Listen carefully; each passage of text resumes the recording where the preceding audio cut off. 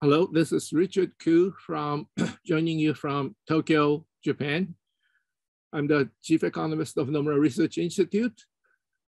I understand that the previous speaker have spoken quite a bit about the global economy, covering all the possible growth forecasts. For my presentation, I just want to concentrate on two countries, China and Japan, or Japan 30 years ago, because I understand that there are quite a few people in China wondering, with the bursting of the real estate bubble, would China end up repeating what happened to Japan? And I lived through the entire period of Japan during the bubble days and afterwards. And of course, I spent quite a bit of my time analyzing what actually happened to Japan and why. So I'd like to share some of those thoughts with you on this presentation. This chart shows what actually happened to Japan. This is the GDP and what happened to Japan's commercial real estate. In the Japanese bubble, it was the commercial real estate that led the bubble. In the Chinese bubble, I understand it's the housing prices. And if you see that, it went up very, very sharply. This purple line went up like 5 times in 5 years and came crashing down, fell to the level of 1973, down 87% from the peak. Just think about what this 87%. It's not just a little corner of Tokyo or Osaka, it's the entire country. So it's like prices falling 87% in Beijing, Shanghai, Hangzhou, Guangzhou, Shenzhen, all down 87%. You know, what kind of economy do you think you got left in China if that happens? And then you look at what happened to Japanese GDP, both in nominal and real terms. It slowed down quite dramatically, but it actually never fell below the peak of the bubble. It was always above the peak of the bubble. And that was because Japanese government came in and supported the economy, even though the private sector was having huge balance sheet problems after asset prices collapsed, liabilities remained, and their balance sheets all fell underwater. There's another little line here that shows what happened to US GDP during the Great Depression. Great Depression was also this kind of recession. And US lost wealth equivalent to 1 year's worth of 1929 GDP due to what happened to asset prices, and lost 46% of its GDP. Japan lost wealth 3 times larger than the Americans lost during the Great Depression, because Japan lost wealth equivalent to 3 years worth of 1989 GDP. But Japanese GDP did not fall 46%, it actually stayed above. So I would like to explain how that was done. But if I may compare this with what's happening to China, this chart shows what happened to Tokyo and Osaka prices back then and what has happened to Beijing house prices recently. And even though the shape and the patterns are a little bit different, the Chinese price increases are nearing what happened to Japan. And even though we don't have good data on how the prices may be falling in China, because I understand that some of those transactions are actually stopped by the government if you want to try to sell it at too low a price. But in terms of the magnitude of the bubble, it is coming closer to what Japan experienced 30 years ago. So this chart explains why the Japanese GDP never fell below the peak of the bubble. Now let me explain how this chart is put together. There are 4 lines here: corporate line, household line, government line, and the rest of the world line. And if you add all these 4 lines together, you're supposed to get 0. And the way it is put together is that there's a horizontal line across 0. Above 0 are the people saving money, financial surplus. Below 0 are the people who are borrowing money, financial deficit. And as I said earlier, these 4 lines are supposed to add up to 0.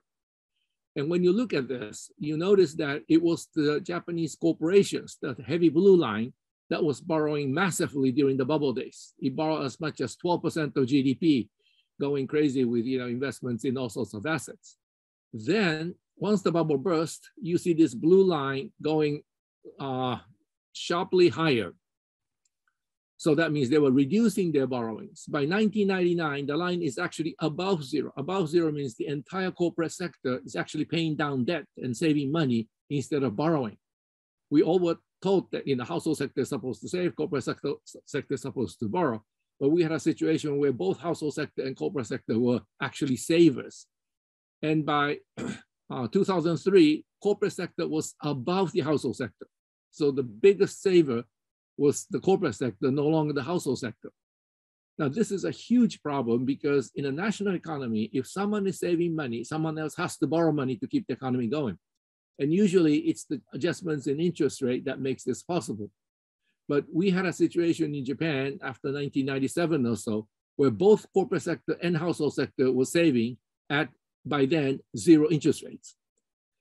And so the only way to keep this economy going was to allow the government to borrow money. And as you can see on this green line, the government did the opposite of the corporate sector. And that allowed the Japanese economy to keep its GDP from falling. So when you are in this type of recession, the most important thing is fiscal stimulus, government borrowing and spending money. Because if that is not done, you end up with what you saw earlier, with the US GDP falling 46% after the bursting of the bubble in 1929. Now, so where does China stand on this? This is from the China's flow funds data. And I noticed that the Chinese corporate sector actually has been reducing their borrowings quite substantially since around 2015, long before the bubble burst. So while the bubble was going on, our Chinese corporate sector was actually reducing their borrowings. And if the corporate sector is reducing their borrowings, but household sector is still saving money, the economy would have collapsed. But then the government, the green line, kept on borrowing money to offset what was happening to the corporate sector, even before the bubble burst. You know, this only goes up to 2020. So 2021 and now 2022, these numbers are likely to have diverged even further. Chances are high that Chinese corporate sector borrow even less, maybe becoming a big net saver by now. And that means the government will have to borrow more to offset the deflationary impact coming from that source. Now, in the Japanese case, when this bubble burst, no one knew that we have this disease called balance sheet recession.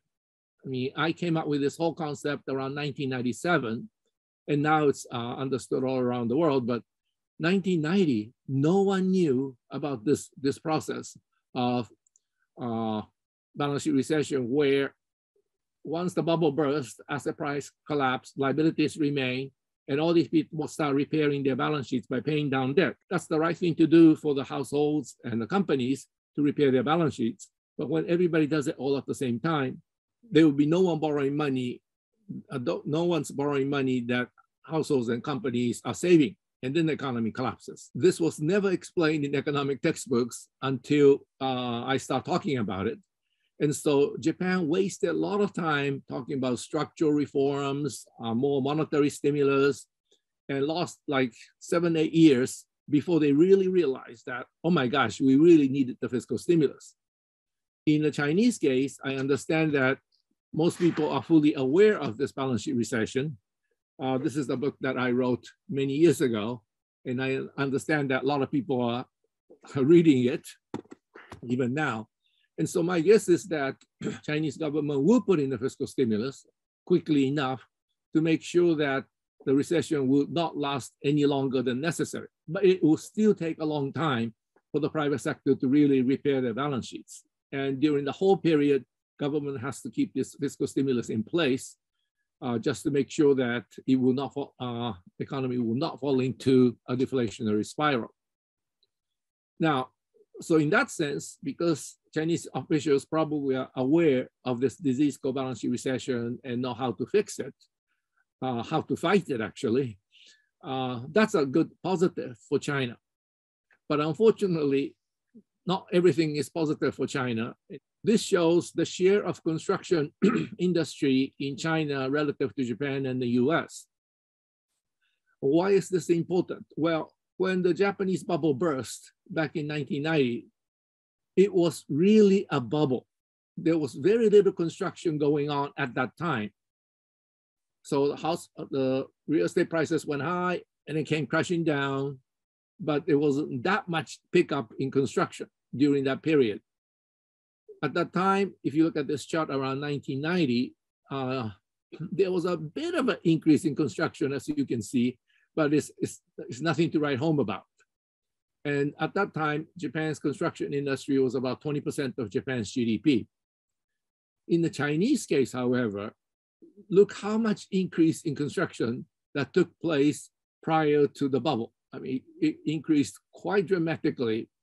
And that is actually a good thing for human welfare or economic welfare.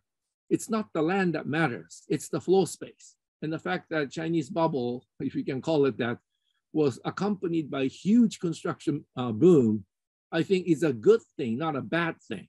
Because as you get more floor space, people have bigger places to live, and that adds to the Chinese people's welfare. So I was very encouraged to see that there was so much construction during this period, unlike the Japanese one, where the price just went up, everybody went crazy, and the prices came down, and people were just left with the debt. No floor space to show for. But the fact that now the construction industry in China is in very big difficulty, and many of these constructions have stopped, that means that will hit the Chinese GDP the way the Japanese GDP was never affected, because Japanese GDP was not all that dependent on construction at that point. But the Chinese GDP or economic activity in general is very much dependent on construction up to this point. 26% of the Chinese GDP is actually construction industry. So when this thing starts falling, I'm afraid that will affect the GDP, unlike the way it affected Japan. Japan, it was just a balance sheet problem. In the Chinese case, it's both the balance sheet problem and the weakness in the construction industry. And so if I were a Chinese official, if I were in charge of Chinese economic policy, I will make sure that all the construction projects that were started by the private sector construction developers will be finished with the fiscal help from the government. I think that would be the best and the most efficient way to use your fiscal policy in the short run, because with a little bit of help, with these construction restarted, that would keep the Chinese GDP from falling. And at the end of the day, of course, you have all the floor spaces for the Chinese people to live. So that's the construction part. But also there are a few other issues that Japanese never had to worry about back then, which the Chinese people have to worry about this time around. Here, I listed the kind of challenges that Japan faced back in 1990 and what China may be facing 2022. The Japanese bubble, of course, was huge. And it was after the Japanese bubble burst, we had a huge balance sheet recession that lasted nearly 15 years. And it didn't have to last 15 years if the government knew what it had to do. But we didn't know how to react to this balance sheet recession because it was never on economic textbooks.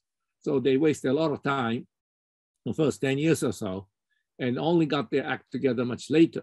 At the same time, Japan was facing this trade friction with the United States. Japan alone accounted for something like 60% of the US trade deficit. One country. I mean, China today accounts around 35% of the US trade deficit. But there's a 65% that are other countries. And naturally, there was a lot of frictions, but nothing like trade war that we are seeing now after President Trump in the United States. So those two are the issues that Japan had to face. But in the Chinese case, there was, as I said earlier, there's a balance sheet recession that we have to deal with.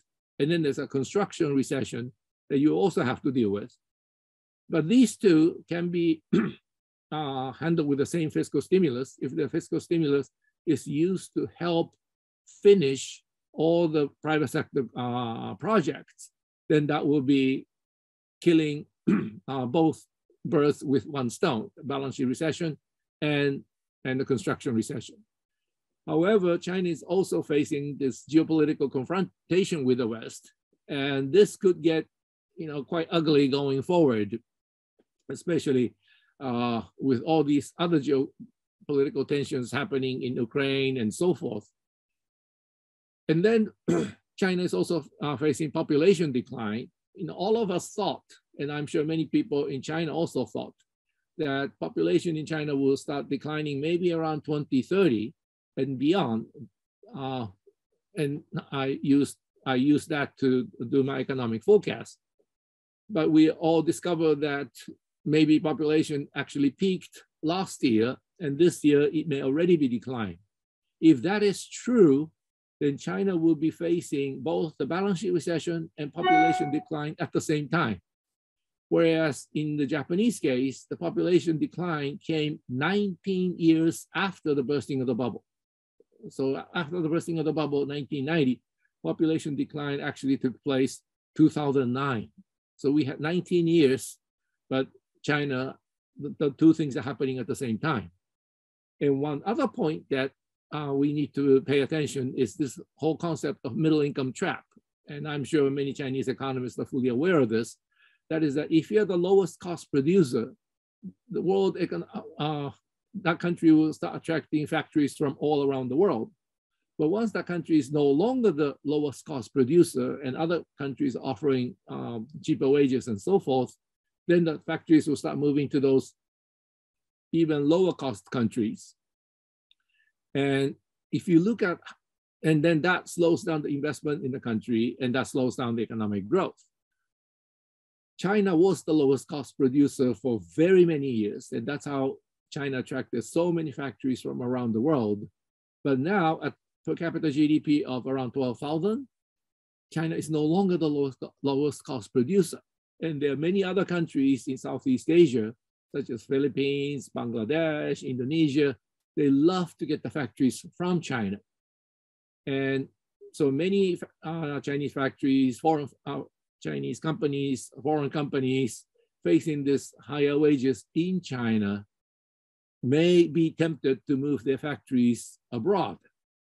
But if that happens, there will be less investment in China, less growth in China. And not too many countries, I'm afraid, have actually went through the middle income trap. There are only very few countries, Taiwan, Japan, South Korea, and Singapore. Most of the others were stuck in the middle income trap.